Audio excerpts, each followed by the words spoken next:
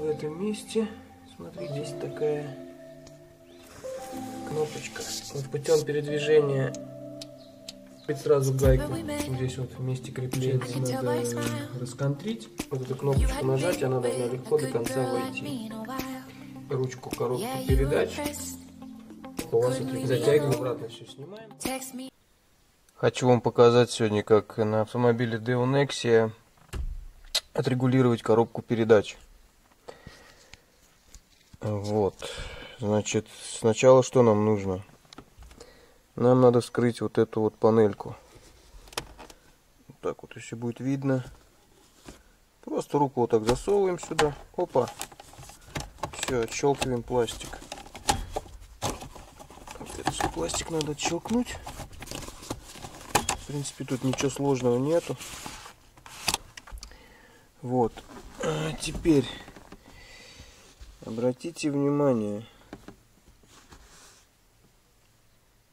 Так, сейчас я фонарик включу, наверное, чтобы было видно. О. Вот они, два отверстия. Одно вот, одно вот.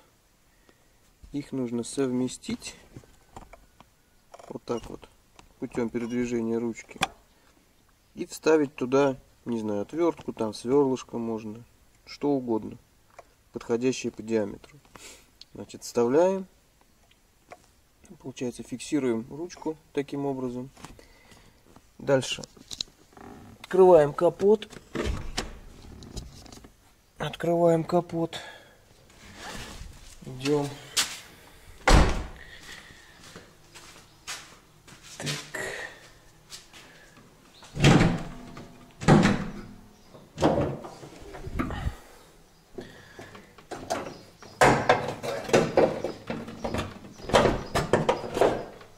Открываем капот.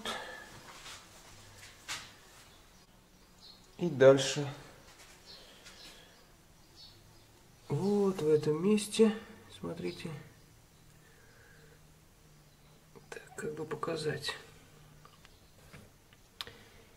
Есть такая кнопочка. Вот она.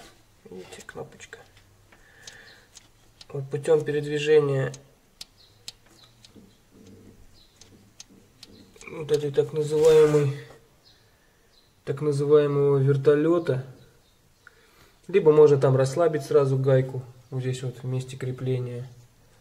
Вот там место, видите? Так. Как бы показать. Вот. Вот где она крепится, видите? Вон болт. На 13 он или на 12. Там хомутик такой. Вот. Его, получается, надо расконтрить. И вот здесь вот эту кнопочку нажать, она должна легко до конца войти. Держа эту кнопку и застопорив предварительно в салоне ручку коробки передач, затягиваем хомут крепления. Все, коробка у вас отрегулирована. Обратно все снимаем, потом кнопочка отщелкивается, там вытаскиваем, и коробка передач у вас отрегулирована.